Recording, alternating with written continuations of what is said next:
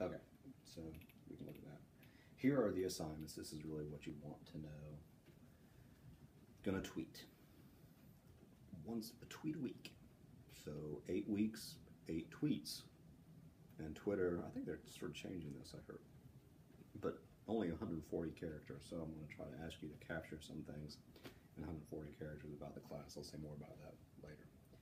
Writing to Learn reflections on Tumblr. You will be blogging. Well, this is not a blogging class, it's more of a reflection type of thing. And so 8 of those, 1 per week, to sort of illustrate that you've been thinking about some things and everything like that. These are sort of the ways that I will keep rolling. Threads, weekly threads on KC. So if you've ever had those threads, those forums, so we'll be doing that as well. So once a week, 8. 8 tweets, 8 blogs, 8 threads, 2 papers, brief papers. 1 paper that critiques and evaluates a 30-second television or otherwise commercial, and then 1 paper evaluating and everything like that. That's vague, isn't it? As some sort of South Carolina tourist attraction and the organization's messages to attract tourists.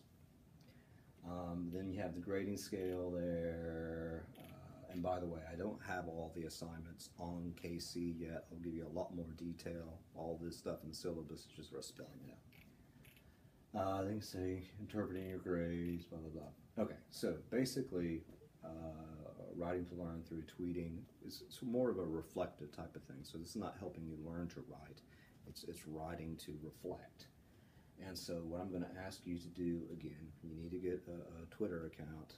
I got the main page right here on the internet on your syllabus and also on KC. It's really, really easy. But basically, you just have to do it.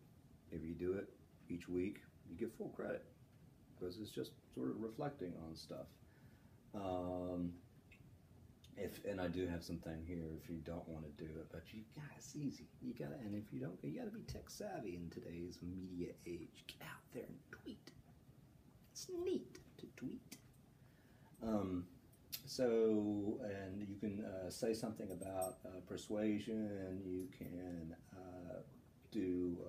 I'll have also some ideas about strategies for tweeting later on, but in any case. You can retweet some things that has something to do with persuasion. You could do links to stories about persuasion, but anything that has to do with persuasion, and it should be grammatically correct, even if it's small. There's my monkey. Is this going to work? Ooh, look at that! I'm like a cinnamon photographer. Oh, you can't see Finn. He's just hiding behind books. A cinnamon photographer. That's pretty funny. Okay. That's so sweet. Okay, so basically, tweeting once a week. Pretty easy. If you do it, you get full credit. If you don't, you don't. Tumblr. I love to tumble. I'll tumble for you. But basically, it's not a blogging class, but this is, again, not to help you learn how to write, but to reflect on stuff. And so I have the link here. It's really easy to, I have like 5, 6, 7 different blogs. I already put my blog up. It's really easy to figure out. And you should have a specific blog for this class. So don't just have one blog where you talk about other stuff. You should create, and you can have, again, multiple blogs on one Tumblr account. And so create a particular blog for this. You can call it Persuasion, whatever. Mine's called Persuasion, I think. I have to go back and look at it. And again, my idea is that both for the Twitter that you all, and this is one of the assignments, and one of the things that you need to do this week is get that Twitter account.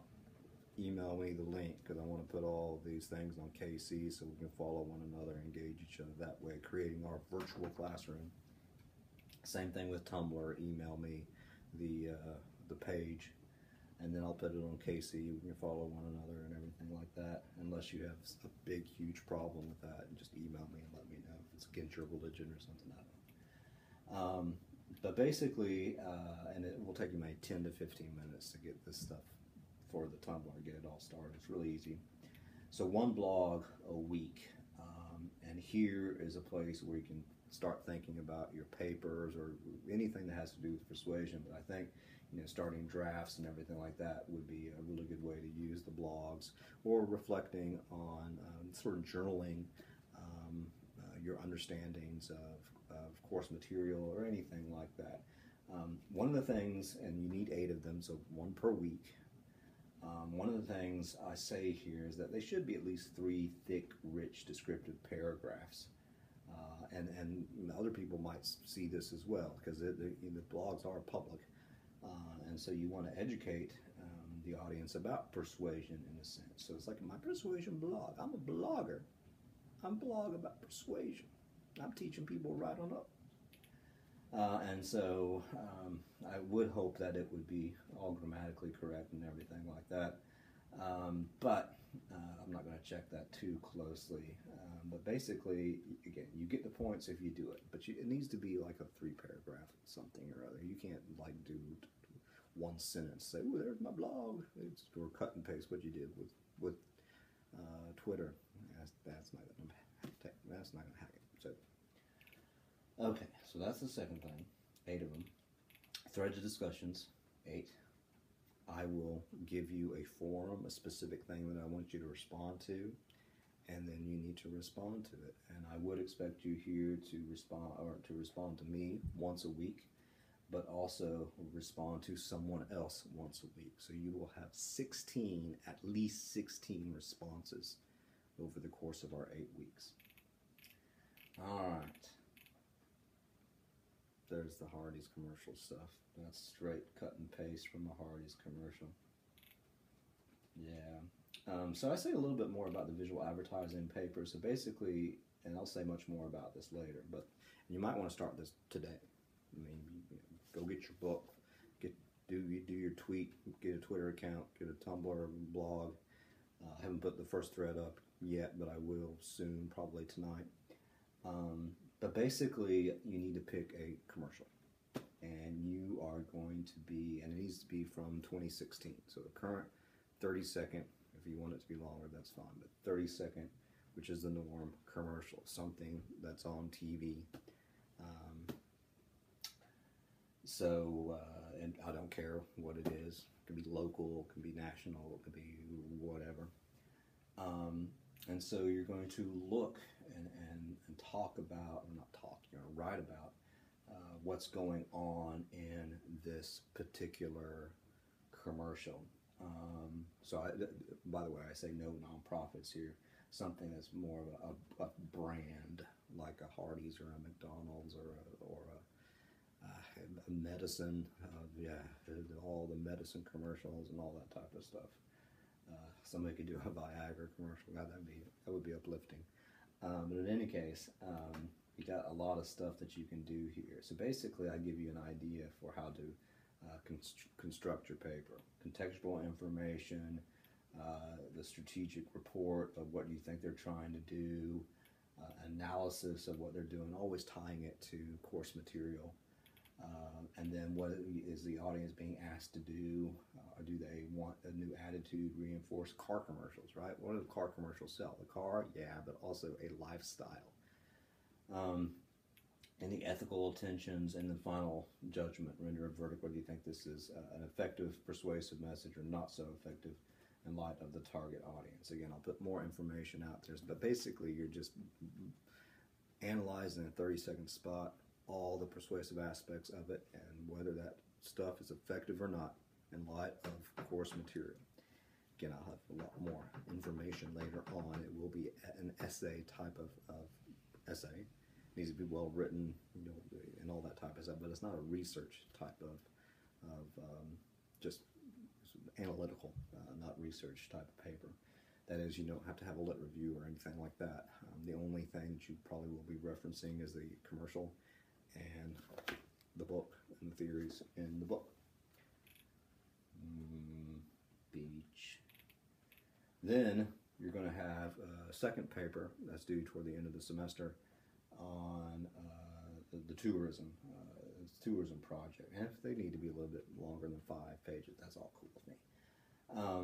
But basically, and I give you a link to if you wanted to go and look at all the different things out there, but maybe pick something that you're already familiar with, maybe someplace that you want to go if you want to actually go. But what you're looking at are like web pages or all the various aspects of their media campaign when they're then trying to get people to come to their attraction. And so I also give you a way to organize this particular paper, what to do in the introduction. And one of the things that I say here is that it would be really cool to contact the folks and say, hey, I'm doing a paper on this and looking at your stuff. You know, why do you have these images up and these slogans? I mean, do they have a slogan? Because you do need to create a slogan. How have they tried to attract folks in the past, so forth and so on. Evaluate what they're doing. Look at the target audience. We'll talk about VALs later. It stands for values, attitudes, and lifestyles. It's sort of a demographic. We'll move beyond demographic type of analysis. What's their media presence? If they had ads on television or newspapers or new media, do they have their own websites, Twitter pages, all or whatever? What are their messaging? Do they have slogans or a brand or anything like that? We're going to talk a lot about branding in this class. Do they use visual cues? You know, and then your own strategy. So this is where you're going to say, hey, I think they could do better this with media. This is how they can. And I also want you to sort of figure out how they could try to reach a different target audience, offer different messaging. So you're going to come up with a new slogan for this place. Myrtle Beach, well, I don't know what their slogan is now, but surely you can come up with something better. And then one thing I also want you to do, and you could, is create, and this is part of the paper, but also separate from the paper, is create some sort of thing, some sort of product for this site, for this tourist site, whether it be sort of a mock-up of a brochure or a new billboard that you'd want to put on I-26 or something like that, or 77, whatever, while you're sitting in traffic, and everybody can see, oh, whatever. So, so I'll let you look at that stuff. And again, this is just introducing you to the assignment. I'll give you a lot more information, obviously, on KC. So again, to summarize, so you know what you're going to be doing throughout the summer: tweeting, a tweet a week, 8 tweets; blogging, a blog a week, 8 blogs, about 3 paragraphs each; threading, 1 responding to me and the topic that I create, and 1 responding to how somebody else responded. So 16 over the course of the 8 weeks. A paper on a commercial, and then a paper on the media strategies of a specific tourist site. It could be a museum, it could be a whatever, in South Carolina. Or, you know, I'll let you do Carowinds, since, you know, half of it's in South Carolina. I think I've never been to Carowinds. Okay, so basically that's it. So no exams, no quizzes, no online quizzes, no online exams, because I hate that crap. So, but hopefully all this stuff will help you learn all the material. Other policies, most of this is not relevant, but, you know, sick kids policy. You can have sick kids at home and watch my videos. I don't care.